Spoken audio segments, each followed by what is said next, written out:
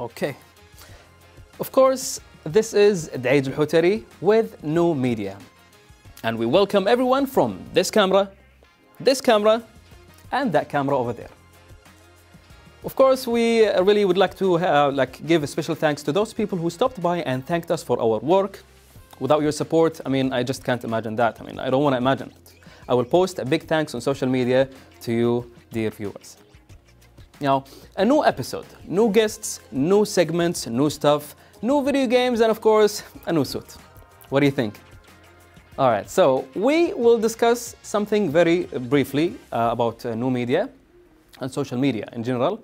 So, media and everywhere, people use them to communicate. Like in the past or old classic media, it allowed us to use TV as a medium to relay messages and send our greetings and dedications to people.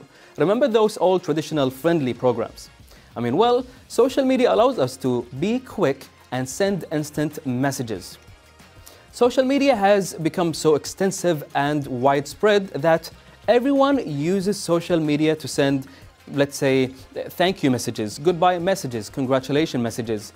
We have also anniversary messages, get well messages. It can be anything, motivational, and also hate and disapproval messages. And it is accepted socially to receive messages formally from social media, to receive messages of congratulations and even condolences. How did that happen? Well, because everyone uses it and likes it, and mostly on it. Presidents, CEOs, you and me, engineers, doctors, and even princesses send socially important messages through social media. Like 10-15 years ago, we did not have that. We had newspapers, TV, radio, telefax, and Morse codes to send these messages. But those old ways are expensive, and social media is basically free. So no excuses. Send your regards and thank you to everyone you know now.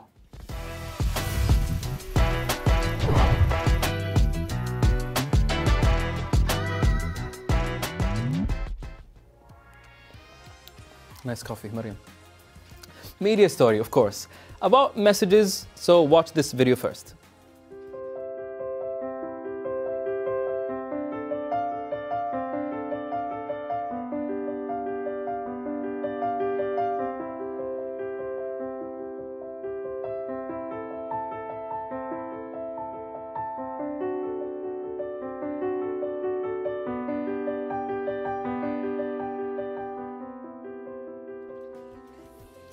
Edson Arantes do Nascimento, famously known as Pelé, was of course a legendary Brazilian professional footballer and the greatest footballer who never played in Europe.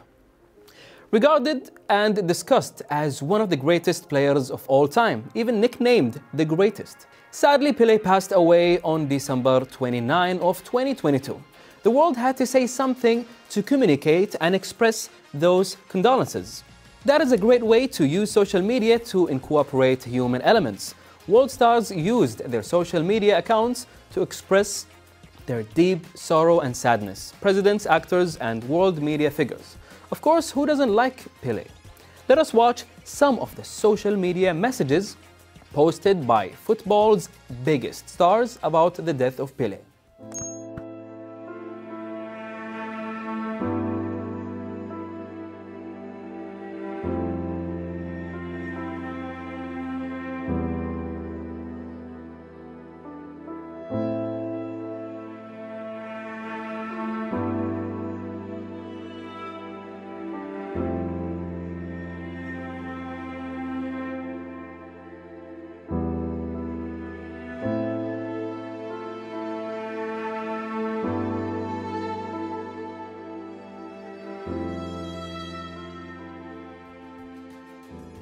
Social media messages of condolences offer an important way for people to support one another during difficult times.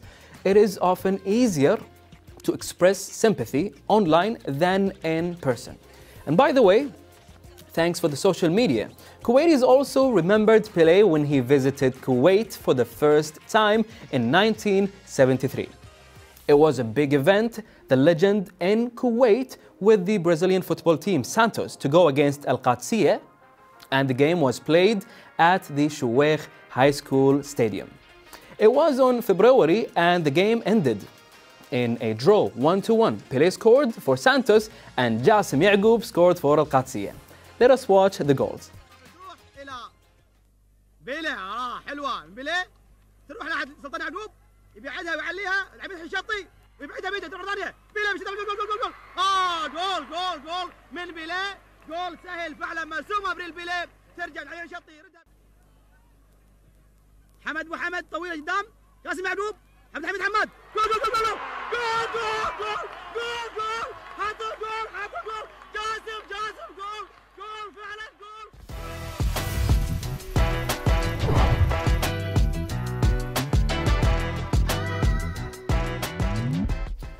Hello and welcome back, dear viewers, and now we are back with the upload segment, of course, like we're used to, having different content creators from different parts of Kuwait every week in New Media. So today we have got special guests, not only one, two from Sand Globe. We have Saud and also we have Salah. Welcome to the studio. Thank you. So we're so happy to have you here with us, but first of all, before we begin this interview, I'm used to asking our guests to look at their cameras and telling us something about them before we begin. Starting from you, Saud. This is your camera. My name is Saud Shakir Al-Nizi. I'm a writer and a director. Fair enough. Yes. Salah. Hello, my name is Salah Salim. I'm an artist and a video editor. Welcome to the studio, guys. Hi, thank you so much. So happy to be here. We're actually so happy to have you as well. This is the first time, by the way, for us to have two guests, not one. So this is going to be, I'm so happy, already excited. Okay, hopefully it's a good experience. It will be, it will be. All right, so let's start with what do you guys do? Like, okay, you guys are animators. I already mentioned from Sand Globe. Can you like, Saud, first of all, tell us, what is Sand Globe? Sand Globe is an animation studio. We're trying to make high quality professional animation and learning about the journey. The animation has many stages and we want to learn all about it and make animation that reflects Kuwait culture, Kuwait jokes. We have specific kind of jokes in Kuwait and we want an animation that reflects that culture. All right, fair enough. Again, now Salah, I have this question for you. Yeah. It's going to be 1-2 here now. Animation, like from of course you have heard of anime, right? Yeah, of course. So is anime, is like the cartoons they say, or the shows that people watch, the Japanese ones. Is it the same thing, the anime or animation? They come from the same name, or it's different? Well, actually, yeah, like the anime and the manga, it was influenced strangely by Disney. Like if you notice the animes, they have a very, very large eyes. They took it from Disney animations. They but they obviously they exaggerated the eyes, improved it. Yeah, like this. So yes, all animation is connected. Everything is connected. Yeah. All right. And now, since you guys are animators, you create these things. You have your own creativity to create something out of nothing. Now, I was watching, I was scrolling down your Instagram account, and I already told you that there is this thing that caught my attention, the huge hand, and it says in Arabic, Al-Hujum ala al-Ma'ash, which means in English, attack on the salary. Yeah. So it kind of reminded me of the show Attack on Titan. So you guys got the huge hands, and then the small guy running with the money. It's funny, it's creative actually, and I mean, I don't watch the show, but I know it, so it's kind of creative and nice. The ideas, where do you get the ideas from? Like exactly what you said, you don't watch the show, but you know it. In social media, in every social media, sometimes you don't have time to create a lore and play with it. So sometimes we just benefit from something that people know and reflect it on our culture. Like we had the payment of the banks were coming, and we want to make a video that reflects the situation. So we took some things from anime, from the Attack on Titan anime, which everyone know, and put a situation that reflects what's happening in Kuwait. Yeah. So people will understand the joke immediately without exactly. This is what happened to me. Yeah. This is exactly what happened to me, and this is why I liked it, and it's beautiful, creative enough. Of course, there's more things to talk about the Instagram, but now let's jump on to how many members you got in Sand Globe. Oh, we have 9 talented artists and animators. We found them scattered all over Kuwait. And Saud, thankfully, he like, come here. Let's create something beautiful together. So yeah. Like animation, you have to be really passionate about. It's really difficult to make animation in Kuwait because there is no schools to teach animation in Kuwait. So those passionate people know some stuff, like most of them are artists, some of them are animators. So we gathered together and started figuring out how to make a good quality animation, because animation takes a lot of effort, not just drawings. You have to know how to move a character, how to draw a character, and there's a lot of things. So we all collaborate together to make our passion come true. I really wanted to be an animator, but I really don't know how to draw a stick man. So yes, that's why I'm here. I'm here, guys, and you guys are there. That's why I'm a writer, because I can draw also. I use this guy. Yeah. So he comes up with the idea and like a bucket, like Salah, do them. Yeah. And I'm like, oh my God, what can I do? Yeah. Then This make is them, the story of my life. Then change them at the end and make them harder for you. Oh yeah. This is the best part for me. So now I understand that everyone have his own role in the, let's say, the group. Yes, yes. As you said, like for me as a director, I have to know everything. Like I tried everything from writing, animating, drawing. I have to know the challenges that people are. If I'm given a task for an artist, I know what's he capable of, or what's the hardship that he's gonna face. But because we want to do a really professional work, we need someone who's proficient with every step of the way. Like Salah, he's the art director in the studio, so he is really knowledgeable with colors and proportion for characters. Nice. Nice studio, by the way. Like the colors. Thank you. And by the way, there's also one thing that I really wanted to ask about the equipments that you guys use. How can I be an animator? Like, is it just drawing? Do I need like a computer? Or some people draw on the iPads, I see it, so it's different. I have no idea, so you tell me. Salah. You can start anywhere. You can start. You don't need to have a $1 billion setup or anything. Like you said, an iPad and all the classes, and like, okay, I want to make this type of animation. You can YouTube it or Google it, the steps, and everything is out there. There is nothing stopping anyone from becoming a very good artist or animator. But like, do you think that you need skill or a talent for it? It's two different things. Passion. Yeah. Passion. Yeah. Passion is The first step is to be a bad artist, then becoming a better artist, or a bad animator, then becoming better animator. Oh, we all start somewhere. Yeah, but, like a lot of people I encountered, they're afraid of making a bad animation. But you have to make a bad animation to make it better. Like you can't just jump into good animation. You have to do the bad thing first. This goes with everything. Yes, you have to do mistakes so that you can learn. Without mistakes, you will never stay at your position. Yeah. All right. So Saud, now that we already mentioned that you have got to have a certain setup. It doesn't have to be expensive, as you Salah mentioned. But now, as an individual, before creating the group, was it more difficult than being in a group? Working as an animator. Yeah, working in a group has its own challenges, but it has its own benefits also. If you want to grow, if you want to make something big, you need to collaborate with other people. But there are some difficulties. The most important thing is that the vision of the group has to be very clear. Like everyone is 100% on board. Because if it's not, you'll have like confrontation and the group won't survive. The best thing is just knowing everyone in this group is adding something and is doing like a valid work. So no one will feel like he's doing all the work and other people are just there for the ride. Fair enough. Now, Salah, do you think that you guys need to recruit more people into your group, or 9 is enough? What's the goal?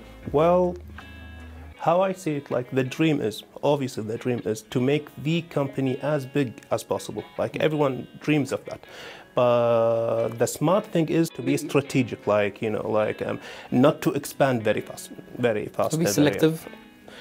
Oh yeah, we have to be very selective. Yeah, we have. The most important thing for us is the atmosphere in the group. Oh, yeah. It has to be fun. We're joking a lot. We're making most of our videos that we make is comedic and fun. So the spirit of fun has to be like everywhere in the city. It has to be, exactly. So yeah, we are very picky about who's joining.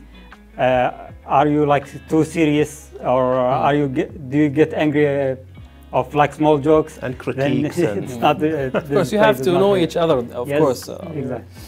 Now, you guys are 9. Yes. And you have one Instagram account. Who's running all the?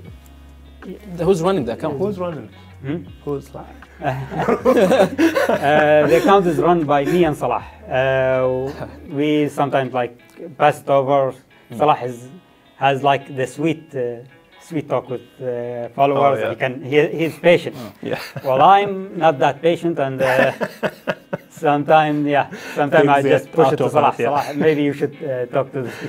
Now, this is a common question. Now, of course, as a content creator, as you become familiar with the people around you and the world, people might send you some negative and positive comments.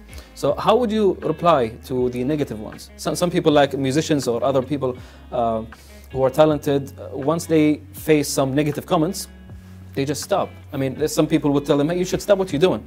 So what if someone told you your art, your animation is not good? How would you feel about that? Well, how would you reply also to that? Oh yeah, of course. Firstly, of course, like there's a sharp line. Like if there's a very bad words like being typed or anything, these we have to delete them, because like our culture like refuses these type of languages. You don't want people to see. Well, of course, yeah. No, bad like criticisms or even negative vibes, it is inevitable. These comments will appear. Okay, I guess that the person should have the power and the mental stability to handle this wave. Any celebrity, like of course, like yourselves, everyone have negative. It's there, and it will not go away. You have to have a tougher skin, I guess, right? Yeah. And if you are making like brave content or like controversial content, you have to expect someone because especially if we are making animation and we're talking about cultural things, we're not intending to hurt anyone, but some people take it seriously and start talking. Yeah, we grow very tough skin. Like from for now we're working for 10 years, so our skin is really tough about those things. I don't know if you want to keep this, whatever I'm going to say, like whenever Saud have some negative wave, like I'll be one of them. Like I will go to the negative side and go, yeah, I know. Yeah, I know. I'm doing You're the first one. You're the first one there. Yeah, I know. So, 10 years is not, it's a lot. So you get to know more about each other, and you can handle a tougher skin again. So between you guys, it's gonna be everything tough. Gonna be easier with of course. Negativity and such. Now, let's talk about events happening in Kuwait. Now, I've seen some different, and we attended, by the way, events happening in Kuwait, like comics and these kind of things. We always like get to see a section full of animators, people who like to draw, and talented people.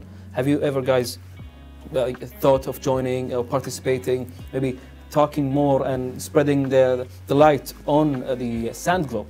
Yes, we always like have an eye on all those conventions, because it's a recruiting area. Sometimes we meet some artists that we can work with, and but sometimes like we're working a lot and we don't have time. But this year we decided to join Comic Con in Dubai, so it will be our first time like going there. Nice. And we are very excited to do that. Yeah, best of luck. It's one of the best places out there. I've been there probably every year since 2014. It's a place where artists and those cosplayers and all these video game lovers, everyone in the community and also related to the program that we talk about video games, content creators, and of course stories regarding media. So everything that we talk about is almost the same theme as the conventions that we're talking about. So this is why I mentioned it, because you will find people just like you, talented, skilled, passionate about the things that they love, whether it's video games, animation, you name it. So best of luck. Hopefully that you enjoy it. Hopefully we see you there also. Hopefully, inshallah. Inshallah. Oh, you will see me, inshallah. Now, Salah, well, let's go back to social media, the new media. How would you recommend people to start their journey in this field? Yes. Like Saud said, people tend to be perfectionists. They wait and wait and wait to hone their skill and sharpen their weapons. Like, man, just do it. Like, upload, make art and upload. No one starts perfect. Like, start, don't wait. And this is my advice to anyone who's like, in any field. In any field, yeah. You will face difficulties, you will face hard times, and you have to start somewhere. You have to start. As long as you start, and that's it. And Saud, last words before we conclude this lovely interview. Tell the people again something that you would recommend, whether in like social media and their passion, their hobbies, and anything. In social media, just follow your passion. You'll have bad comments. You'll have like something you don't want to hear. Maybe someone will say it to you. Just focus on what do you love about the thing that you do. Just this is the golden thing that you don't let go of, and follow it. Everyone sometimes will write bad comments because they're having a bad day, not because your work is bad. So don't mind them and just focus on what you love. You heard the guys. I mean, thank you so much for being part of this lovely interview. We really hope that you grow, and we, of course, get to see you more, not only outside Kuwait, but also in Kuwait at the conventions and everywhere else. Hopefully, inshallah. Thank you so much, Salah and Saud, and best of luck with whatever you guys do. Thank you. Thank you. Thank you very much. Thank you. Thank you very much. Thank you so much. Pleasure.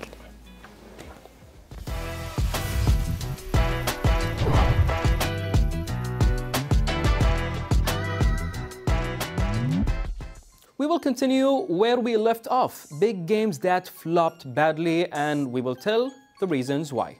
Superman of 1999 on Nintendo 64. How could Superman fail? Well, it did. How? Why? Well, it was a Nintendo 64 version that developer had a big plans, but due to their management, the console limitation, which I don't believe, but it happened. Only a fraction of their plans went ahead. The game was unplayable, difficult, without any reason, uninspiring, boring, dull, repetitive, and aimless. Why would Superman go through rings? Why would he do that? Wasn't he supposed to save the world? Shame on you guys. Daej Hutari released in 2000. The game was ambitious and people saved it. Couldn't fail. Well, yep, it failed. It had every good factor behind it, the story, graphics, gameplay, and the successful developer behind the franchise that broke the gaming world. We have Quake, and also we got Doom, Mr. John Romero. It was a first-person shooter game. So people watching me from this camera might wonder why it failed. Well, the marketing campaign was a mess. It hyped beyond the skies, and when it was released, it didn't meet the expectations after its late delayed release. The game sold back then only 10,000 copies. 2 months later, sold only 40,000. Shenmue released in 1999. Now wait a minute. I know old gamers like you there might say no, it was successful and it was revolutionary. True, but it failed. Primarily not because the game was terrible, but because the console Dreamcast died out. The game was terrific with a lot of technical difficulties that literally killed the game for a lot of casual gamers. And now Sega, the developer, spent almost $47 on the game. That figure was huge for a 2000 or 1999 game. It killed everything. Even today, there are some impressive qualities about the game, like how every NPC has their own routine and can be talked to. Hey, mister! Let's play baseball! You can open individual drawers in a cabinet. You can get these capsule toys. Why so down? I think a good one is ready to come out of this capsule toy machine. Do please give me 100 yen? Sorry, I'm in a hurry. 100 yen each. This is cool! But I think the most interesting aspect of Shenmue is how it serves as a little virtual window into Japan. The last game for today was a recent one, Marvel's Avenger, released in 2020. Superheroes, everyone loves them, right? Instant success, receipt, right? No. The publisher lost almost $65 million. The reason it failed, tech issues hurt the gamer's performance a lot, like a lot. And the campaign was brief, difficulty was weird and annoying somehow. A lot of repetition, a broken loot system, bugs that stopped your progress, or worst, it wiped it out. Glitches of enemies not loading, empty world as some people put it. The game lacked imagination and basic mechanics. And of course, they fixed it. They took too long to fix it. People eventually got bored and shelved the game.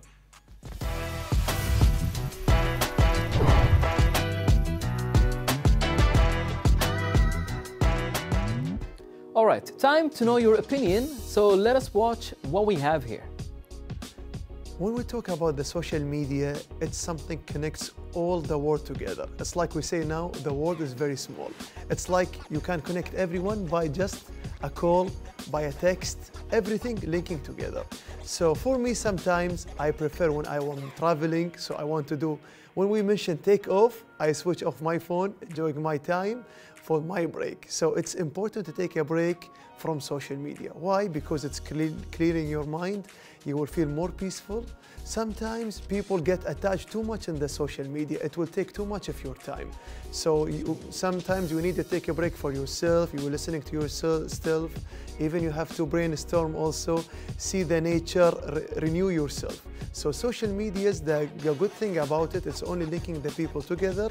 But the disadvantage is sometimes take too much of your time, even consume too much of your energy to a negative energy. Because once you are in, it will take a long time, especially when you are sleeping. Pay attention. When you are sleeping, you are sleeping. Switch off your phone, mute, sleep. Don't go on TikTok, on Instagram, Twitter, and even Snapchat, because you will stay 3-4 hours more and you will not sleep, and you will wake up and you are very tired. This is important tips from me to you. Thanks for that. Let us move on to our next segment for today.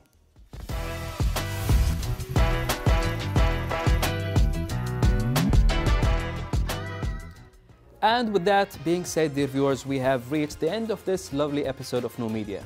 So now we know more about the importance of messages and new media and how easy and fast we can get instant messages from one to another during happy and difficult times. That was the end. See you again in the next one.